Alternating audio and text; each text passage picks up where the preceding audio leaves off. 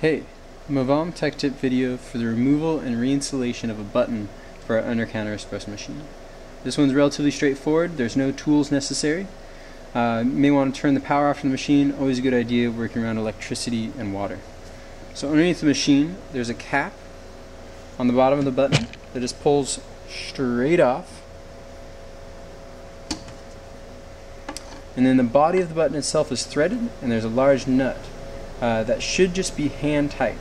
There is an O-ring underneath the button on the top side, so you want to kind of press into the button while you go to unthread, and that just kind of depresses that O-ring a little bit and allows you to unthread.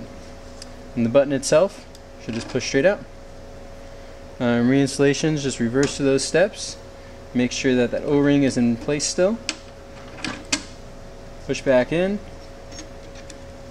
Thread that nut back on the button. Give it a push downward as you re-tighten that nut. Get it nice and finger tight, and then re-plug.